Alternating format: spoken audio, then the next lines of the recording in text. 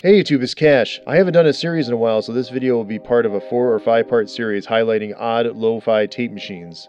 Everyone that's into this stuff is obviously familiar with tape loops. I was, and may still do, a series on tape loops, but I feel I see a ton of cassette tape loop videos these days, and I always like to show stuff that is a bit more unusual. To ease you into this series, I'll start with something that plays cassettes, but it isn't intended for music. This is a Radio Shack telephone answering machine I found at Goodwill for about $5. I plugged it in and it worked like the first day it was made. Have a nice day. Message 13:11:38 p.m. March 17.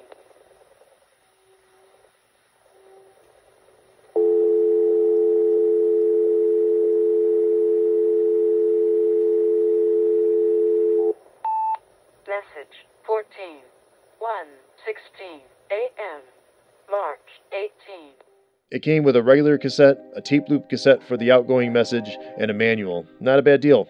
Like a cassette player, it has an input, an output, a built-in mic, and a speaker. It has a cable which can be connected to the phone line to record messages, but it also can be used to record phone conversations, so you can pair it with an older style phone to make lo-fi telephone receiver recordings, but I'm not going in that direction with this video. I'm going to utilize both of these tape heads to make a tape echo. The outgoing message side is meant to play loops, but the incoming message side isn't. It will auto-stop, but the cap stands are in sync and they both spin at the same time even if only one is engaged. When I was a kid, my dad owned a telephone system installation and repair business. He had a full-time tech that repaired all kinds of phone-related devices, including answering machines. The older commercial machines were built like tanks, certainly a lot cooler and more robust than this one. After school, I would hang out with the tech at his bench. I picked up a lot. He did repair machines like this one, but not Radio Shack.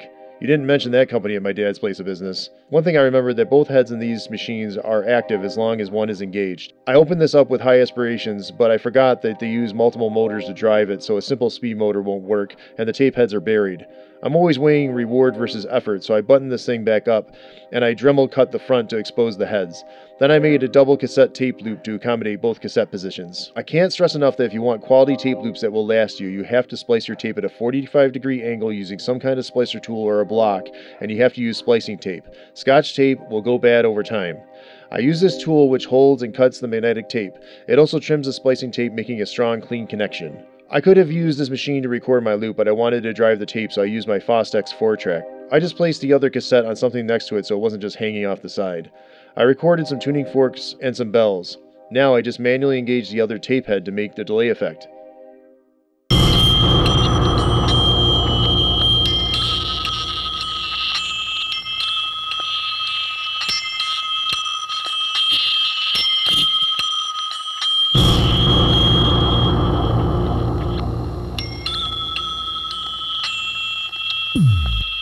At some point, I'll replace this head, which is used to read the end of the outgoing message, and add another playhead with a separate output, so I can create another echo layer that I can mix in stereo if I want. But I think this is enough for one video. In this first demo, I paired the machine with this Bleep drum by Bleep Labs, and I MIDI triggered Sculpt by Modal Electronics with this Boss MIDI pad. I also ran the Sculpt into this Kilobyte pedal by Caroline Guitar Company.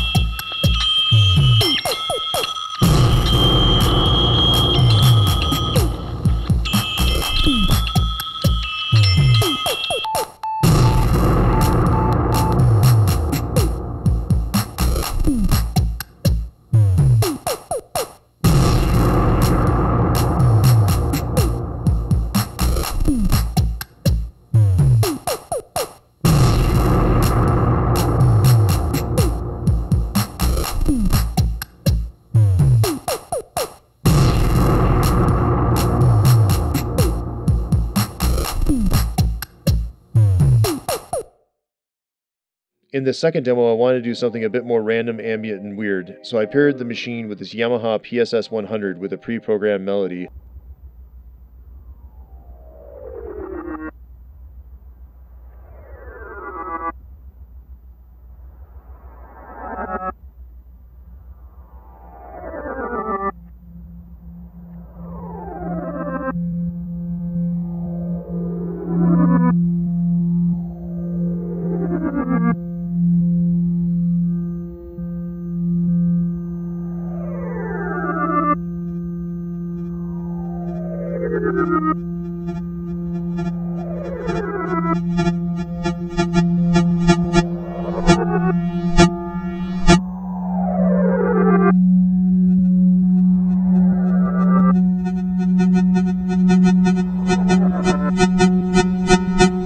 And I also played this Philips PMC 100.